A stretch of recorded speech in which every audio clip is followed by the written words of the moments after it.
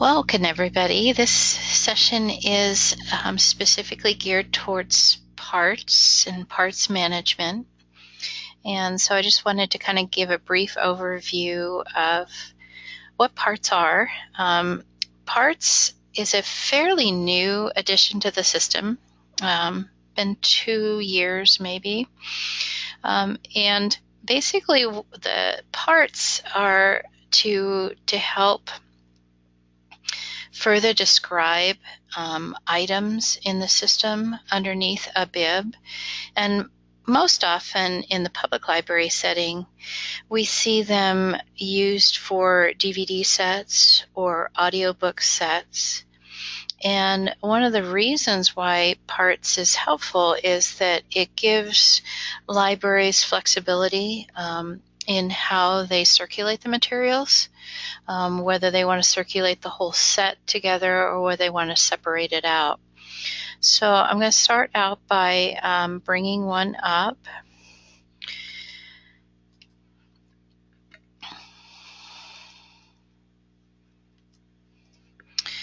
So this is a popular TV series, NCIS.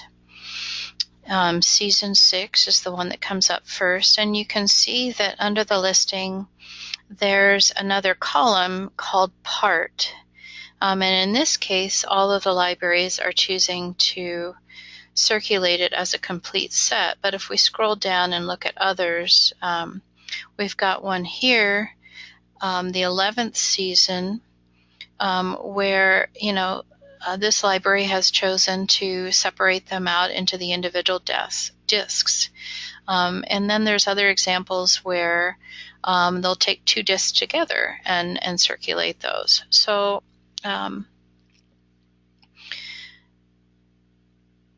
that's kind of a brief overview of the differences. And I think this one is good. I'm looking to make sure there's no cleanup necessary on this one.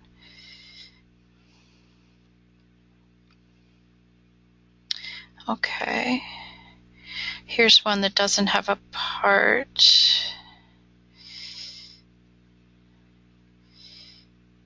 Okay.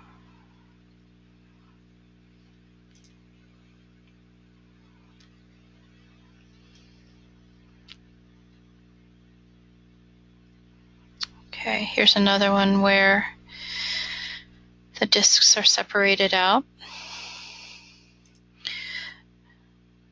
So those terms, those part names, are defined under, if we click on a title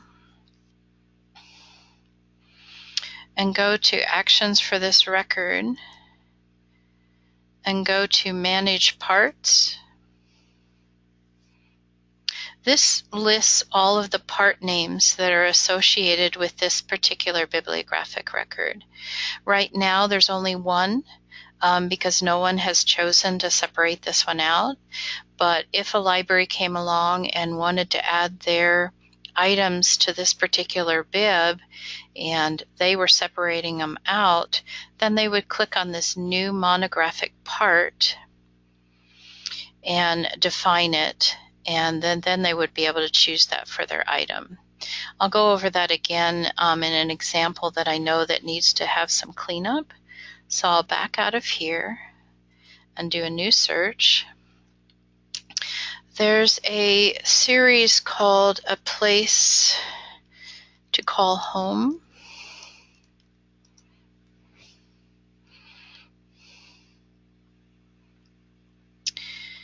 And I'm going to actually narrow this down to the DVD. I could have done that in the initial search and I forgot. Okay, so here we have some video recordings that this one does not have parts defined at all. This one does, but only one of the libraries has put that in. And so there's some cleanup to do on this one. So basically I'm going to choose this one and show you what to do if you need to add parts to your own record. So I'm going to get into holdings maintenance, and I'm going to go down to the Legrand copy.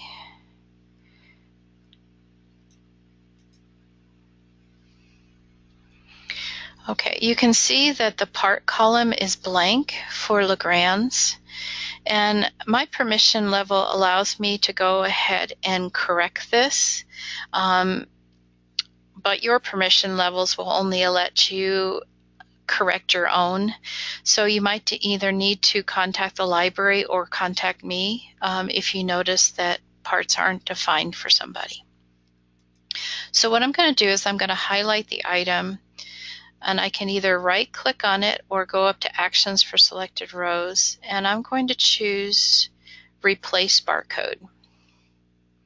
We're not going to actually replace the barcode, but that does allow us to get to the screen that has this drop-down box next to the barcode that allows us to choose a part. And so we're going to choose Complete Set, and then choose Rebarcode Update Items. Okay, so that one is corrected. Now, the reason this becomes important is that it affects the holds. When somebody goes to place a hold on this particular bibliographic record, it will change the priority as to who gets to fulfill the hold based upon these parts settings. And so it's good to stay consistent, and if parts are used in a record, it's good to have all of the items in the record have their parts defined.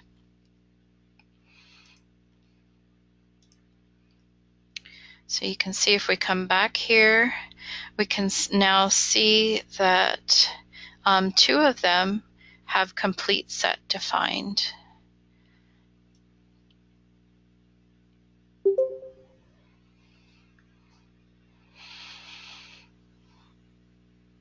Now, other cases that this will come up is in audiobook sets. There's also situations where what we call monographic serials will need parts.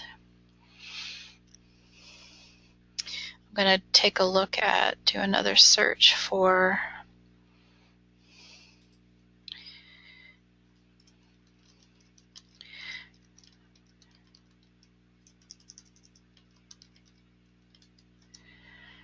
see what we come up with for Oregon Driver's Manual.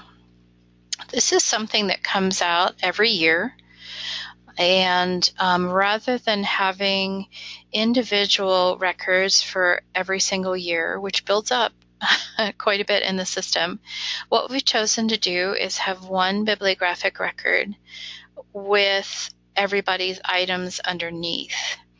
And then we use the part to distinguish what year it is. And this one is up to date. Grant County, we need to add a part for there. And sometimes we come across situations where, because parts is a fairly new thing, we have some older records that don't have parts completely defined. But so it's another example of a situation where we would use parts. Anybody have any questions at this point?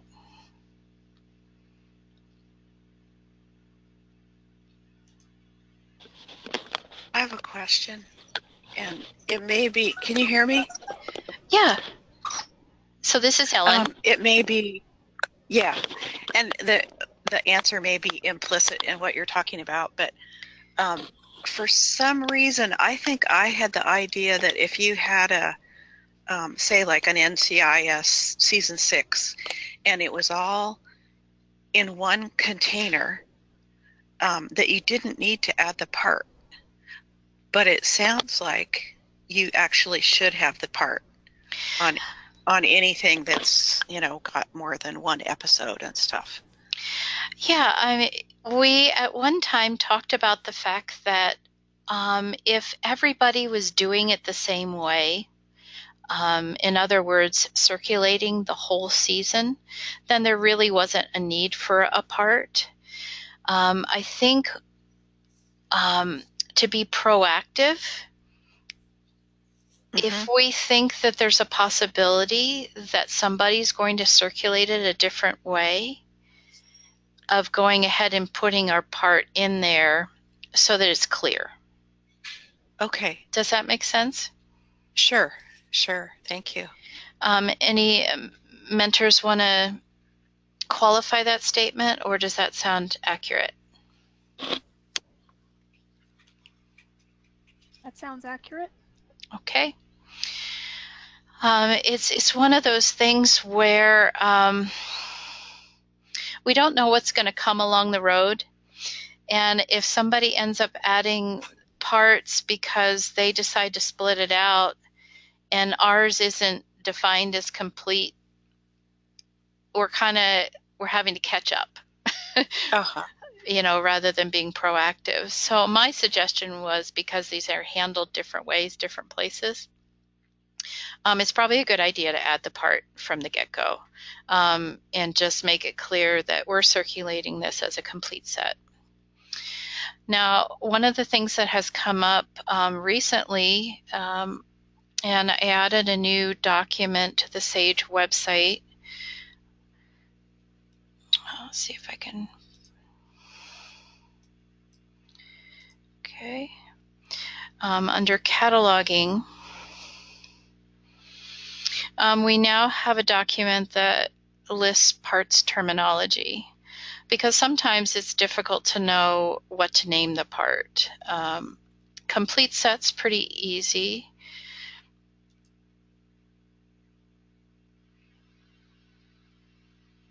Okay, is it going to come up?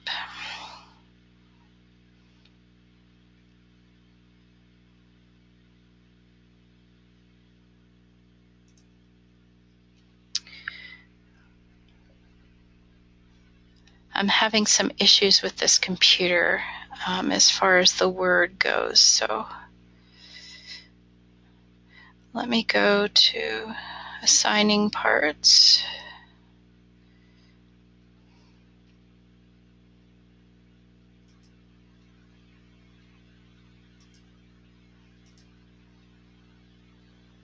Yeah.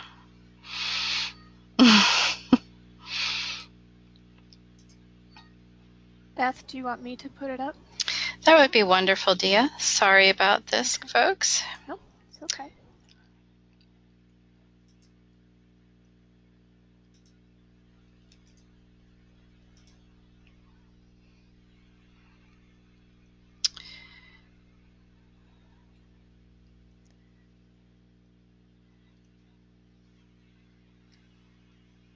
Okay, it should be up. I can see it. How about the rest of you folks? Yes, I can see it. Okay, so this just gives some general guidelines that were established back when we started using parts, just so we could have some consistency. That way the patron isn't confused, and the more we use common language, the more we don't have things separated out as much. So the first indication is complete set. For series, use both disc numbers, and we saw those in the examples that I had up on the screen, where someone had discs 1 through 2 for an item, and then they had discs 3 through 4, that kind of thing. There's also multi-volume sets. You don't see this often, that we find the need to use parts on them, but there are some sets of nonfiction books that are circulated individually, and we want the ability for the patrons to be able to request them individually, and so that's another reason to use parts.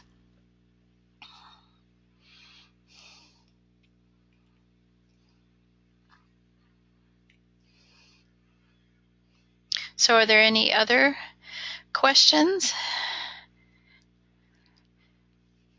Beth, did you see the question from Jenny about could we add a new one?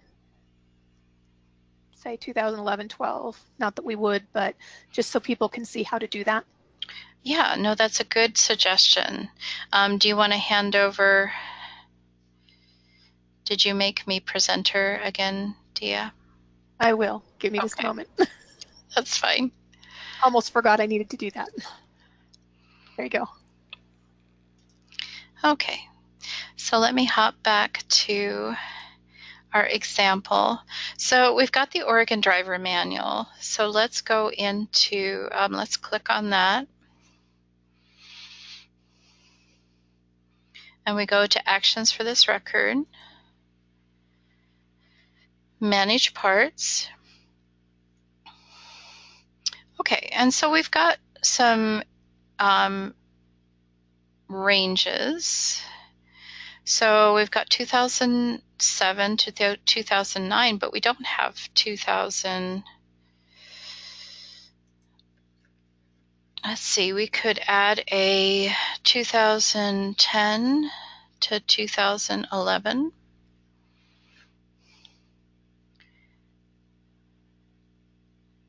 Is that a correct age range, you guys? I mean, not age range, but year range?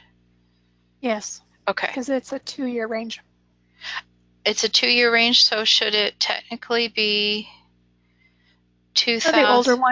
Some of the older ones were a little bit different. Yeah, that's I know why. there were some weird ones, but it's now 2 years. Okay, so this 2016 to 2017, is that, okay, that's a 2-year range, not a fiscal range. I guess that's where I'm getting at. Okay. I think it's a biennium. Okay. So we've now got this new description, and the reason it added it to the end is because we just added it. I think if we come back in, it will sort it. So I can get back out and see if it does in fact do that, or click on reload.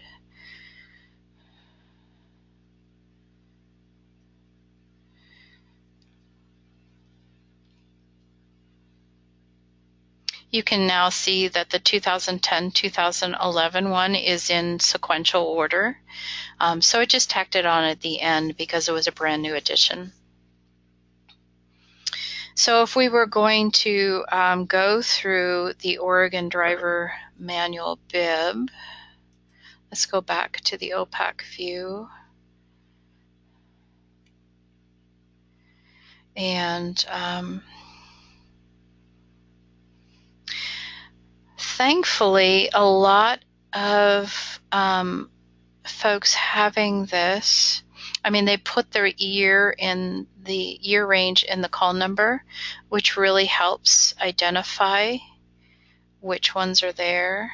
So I don't know whether we're going to come across any that are 2010 to 2011. And actually, it's been recommended at the SAGE level that we do add those call numbers, Yes. that date to the call numbers as well, just to give it real clear. Yeah, it does. And so there's some situations, because it's not on the call number, it's hard for us to do any cleanup because we can't tell what it is. I noticed this Heppner branch one does not have a part, and it does clearly, although I think that's a mistype, that I'm going to go ahead and go into holdings maintenance and fix this one.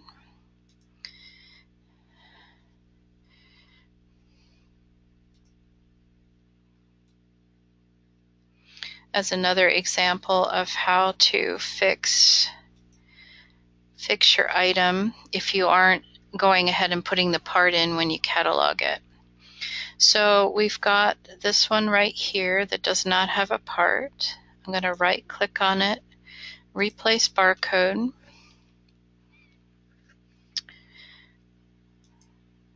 And I'm going to, oh, we don't have a part for this You one. have to add a part first. I do. So I Good have to, example of them. it is a good example. It's like, oh, I got in here and my part's not here. So, okay, we'll back up. And I can go ahead and close this tab and go back to my actions for this record. Go ahead and manage parts. And new monographic part.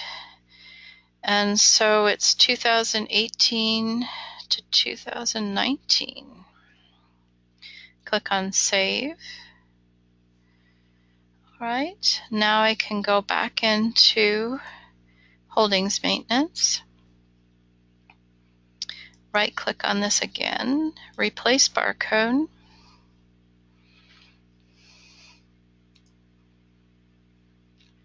(2018-2019). Click on Rebarcode, Update Items. And now that part designation is there and correct. All right.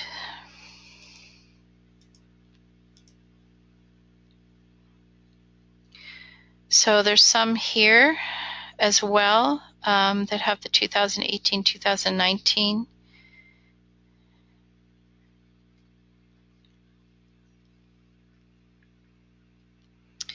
Okay.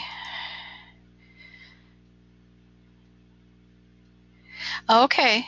Yeah, I was curious. The part was there last week when you added. Interesting. I think it was when I did as well. Because I've just added for a couple of libraries. Not sure why it was deleted, but it's back in there now. So we can go ahead and update some of these that don't have the parts. Which shows why it's another really good reason that the dates and whatnot are in the call number. So if something should happen to the parts, there's a backtrack for it. Okay, now this one that says 2017-2018, that indicates an overlap, right? Or is this a fiscal year, July to June?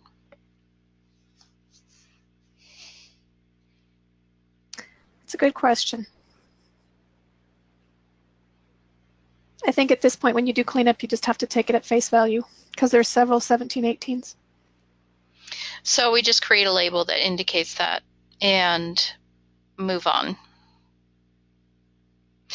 Anna's going to take a look at that. So I brought up an example that maybe wasn't as clean as it could have been, but it's situations you're going to come across. And I guess if there's a question, sending a message out to the listserv for discussion would be a good thing.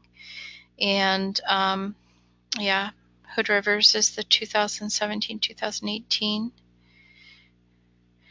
But to reiterate, the reason that we're going to this extra work to add this part in here is for the benefit of the patron. And so that they are getting the copy they want rather than just a random copy, which is what would happen if this part designation wasn't here. And they might be very unhappy when they got their driver manual that it wasn't the year they expected. And that has come up before, and we've had patrons question, why this is happening. So we're just trying to get parts cleaned up in the system so it happens very seldom in the system.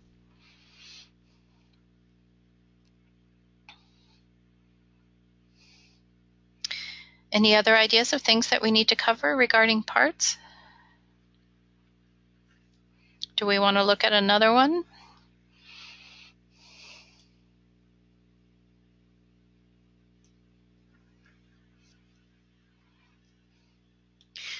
This is Ellen.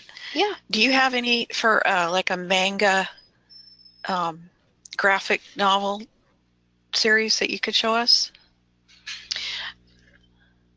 I don't think that the manga novels are a series, but they're not like a set where people would separate them. Oh, okay. So there's no need to use parts on manga at this point anyway. Now, if there was a like a set of books that sometimes is circulated as a unit and sometimes circulated individually, I'm trying to think of an example of that. Gosh, what's a popular one?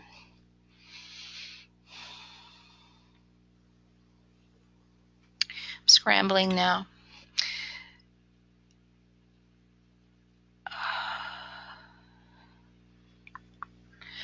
But there might be a set of books that could happen to, but it's kind of infrequent.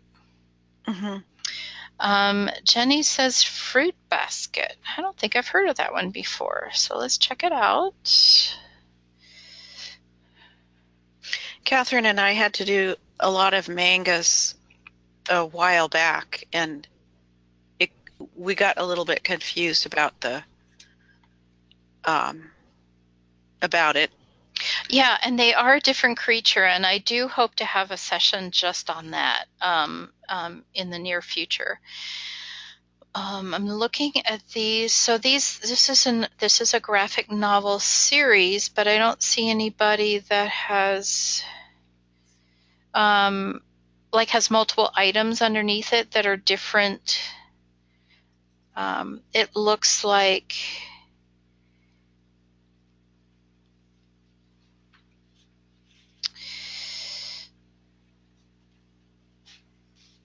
one of the things just one item. about manga is that they should be individual. Yes. Cataloged individually. And that's we decided to do them individually because there is so much uniqueness to each individual item. Sometimes the illustrators are different, and it allows you to be more descriptive about this particular one rather than trying to generalize. So the patron's getting more information. So that's why we didn't have to use parts with these, because we decided a little while back to let's make these unique and not put them all together under one bibliographic record. So that's another reason.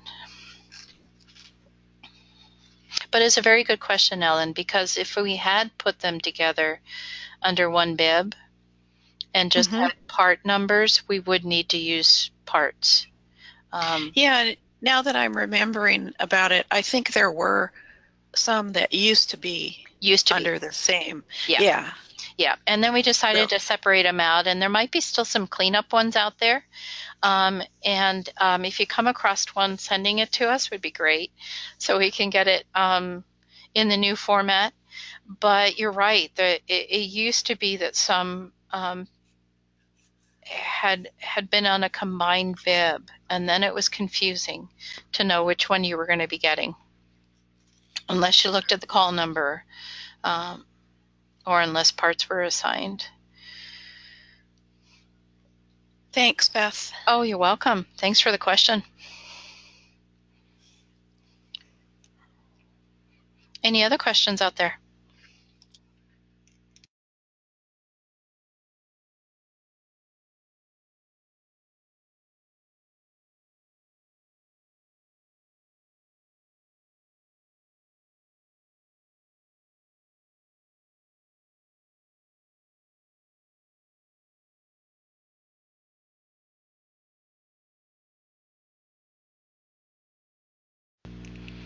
Well, I'm not hearing any questions.